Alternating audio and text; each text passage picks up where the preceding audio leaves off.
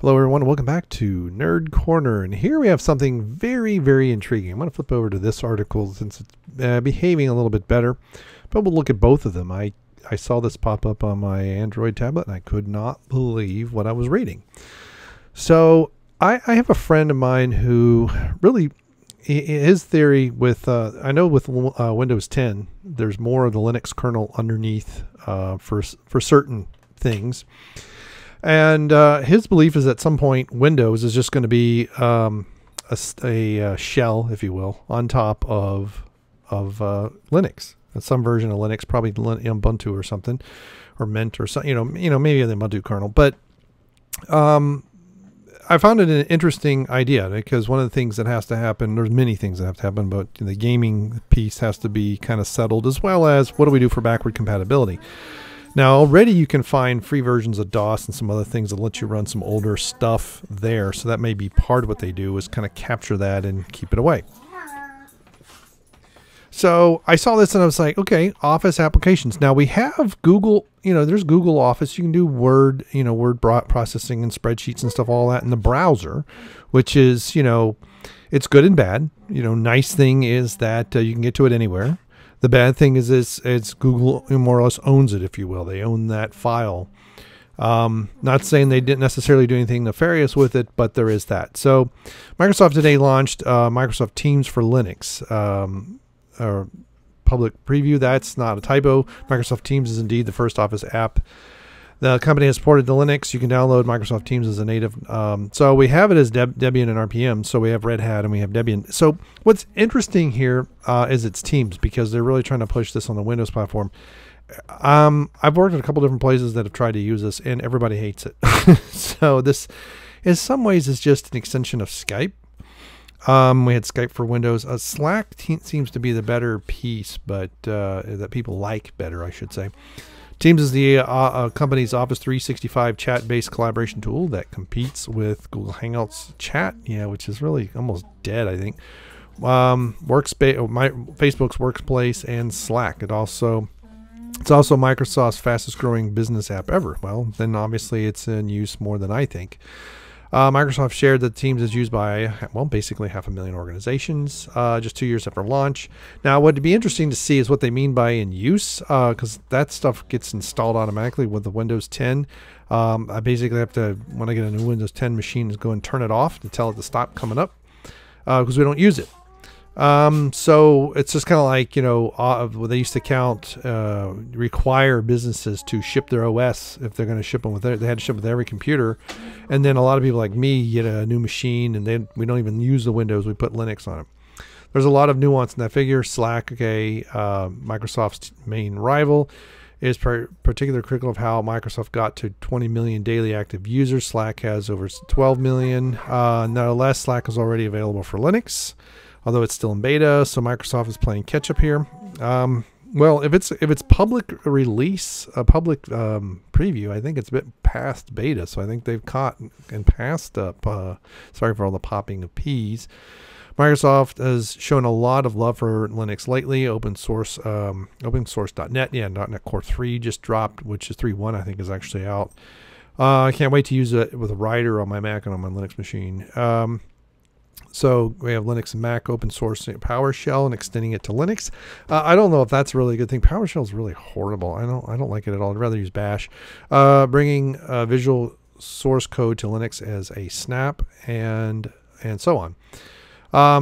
Yeah, that's interesting. So the Visual Code. Now the Visual Studio Code is very interesting. I know people that use it, but it requires a lot of plugins to get it to be really helpful. It's really just kind of a shell, if you will. An Office app on Linux is something else. Now, granted, this is a little far-fetched in my view to call it Office, but it is. Now, if it was Word or Excel, that would be something fantastic. The operating system has less than 2% desktop market share. Again, desktop market share, but it's huge in servers. But I had Linux Mint as my primary desktop for 2 years in a massively Windows environment. So it can be done. Plus, I was doing a lot of Java and using Eclipse, so I didn't need all that stuff. If Microsoft wants Teams to be the communication tool for everyone, Android, iOS, macOS, Windows, and the web, it isn't enough. So Microsoft promises that Teams for Linux will support all the Teams core capabilities. If you're a developer who built an app for Microsoft Teams, you'll be happy to know that your work in Slack for Linux as well. That's interesting. Microsoft did not respond to a couple of questions in time for publication. Why would it say in Slack for Windows or for Linux? Slack's a different product. So what features the app does not support, and whether we expect other Office apps coming to Linux. I would suspect we would. Again, I think this is basically, I think they're going to push these things out, and then they're going to swap the core underneath of Windows, and it's not going to be Windows anymore. It's going to be Linux. There are a handful of features related to Office app functionality and screen sharing control in meetings that are not yet available in Linux. You probably need the other Office apps to do that kind of thing. So they told VentureBeat. Today's launch is a notable improvement for companies and schools that rely on Office 365. Windows never ported Skype for Business to Linux. As a result, Skype for Business is kind of meh. As a result, employees with Linux devices had to rely on unofficial and unsupported clients of Skype for Business to communicate with the rest of the company. Now, with Microsoft Teams replacing Skype for Business, the same has been happening with Teams. Anyway, let's look at the other article, see if it gives any other information. And it's the same. Windows today, the Hop maker is releasing Teams. So we have Debian and RPM.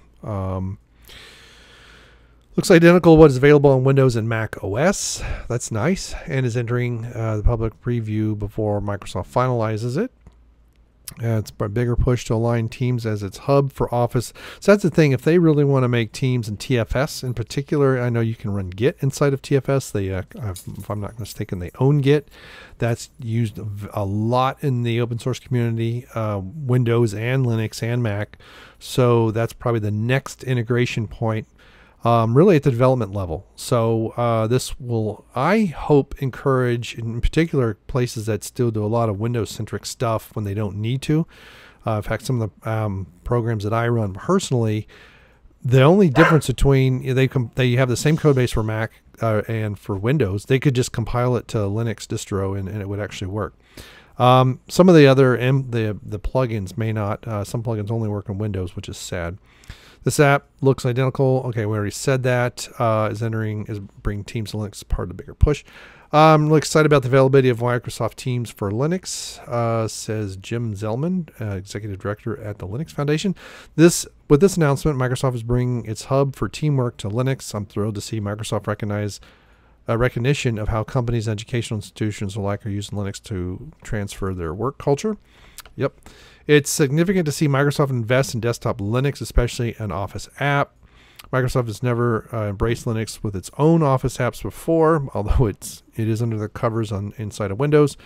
For a company to address that gap, it's unlikely we'll see full versions of Word anytime soon, but you never know.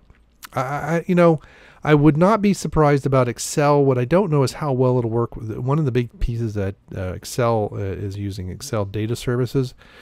But there are so many libraries that will just compile to Windows native, same source code, Windows native, Mac native, Linux native, that I don't see why they wouldn't at least be pursuing this.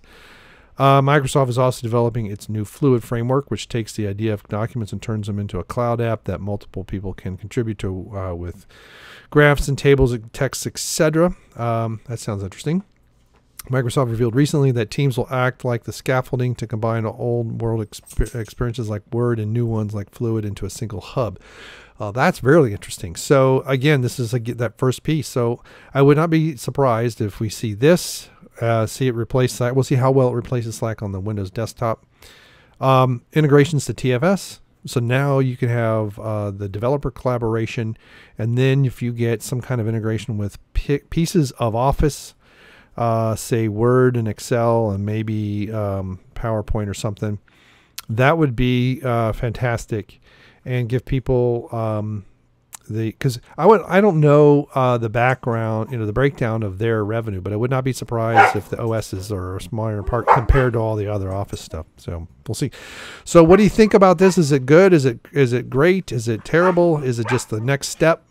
Are you afraid they're just going to swallow up Linux and own it? We'll see, I guess, in the with the dogs going nuts. Thank you very much, and we will see you. Thanks for stopping by the Nerd Corner. Thanks for sharing, and thanks for subscribing so much. Bye. Dun, dun, dun, dun, dun, dun. Dun, dun, dun, dun, dun, dun, dun, dun. All right, 3, 2, 1.